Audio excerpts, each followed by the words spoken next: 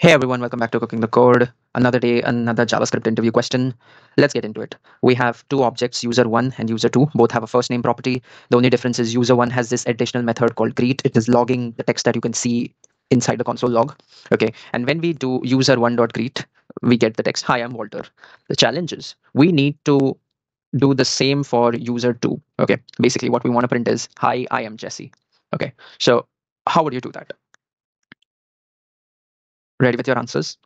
So the easiest way to do that is, you just copy this method and paste it in user 2 as well.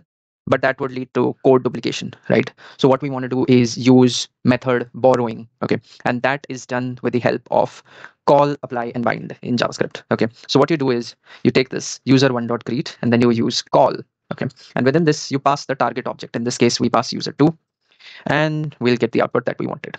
Okay, if you want a detailed explanation on this, please watch my video on call, apply, and bind. I have linked it in the pinned comments. Once again, thanks for watching and please subscribe for more. If you found this video helpful, please drop a like.